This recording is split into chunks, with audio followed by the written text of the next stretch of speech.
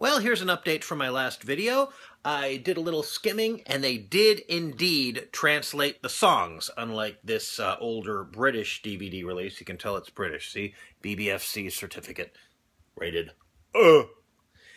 Another thing they did, they translated the voice cast are listed as cast. Here they're listed as dubbing.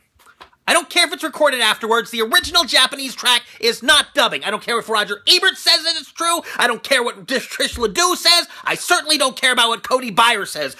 Japanese audio, original Japanese audio, of course. Original Japanese audio, even if it is recorded after the animation, is not dubbing. Because dubbing is bad and the original Japanese audio is good. Therefore, it is good and not bad, so it cannot be dubbing.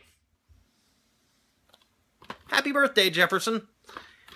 Okay, slightly less seriously, although still related to dubbing, this Discotek release also includes the English dub, and normally I'm not really interested in those. I'm kind of curious here, if only because it's not included on this. It's still probably bad, because it's a dub.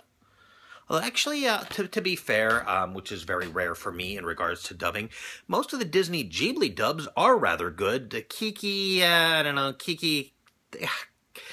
Was it Kirsten Dunst who did the voice of Kiki? She was too old for the part, and Phil Hartman just didn't work as Gigi. It was a miscasting, and sadly that was his last role. But... yeah, actually some dub director for some other company criticized the Disney Ghibli dubs because the voices didn't always match the lip movement exactly. And when I heard that, I thought, no wonder the acting seems better. They're more concerned with the acting being believable than with it exactly matching the lip flaps. Okay, I got some controversy in here. Yeah, hopefully that'll get me some subscribers. Yeah, more likely it'll cause people to unsubscribe, but maybe I'll get some hits. Yeah.